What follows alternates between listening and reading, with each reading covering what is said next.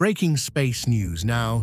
NASA is keeping a close eye on an asteroid about the size of a 12-story building. That's roughly 120 feet, as it makes its closest approach to Earth this week.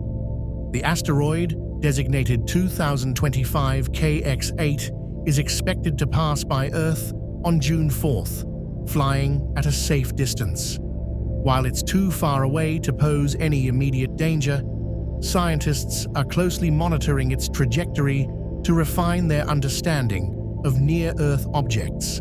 NASA's Planetary Defense Team emphasizes that 2025 KX8 is part of their ongoing efforts to catalog and track asteroids that could, in rare cases, threaten our planet. With its current path, this particular asteroid is not on a collision course with Earth, but its flyby provides an excellent opportunity for astronomers to study its composition and behavior.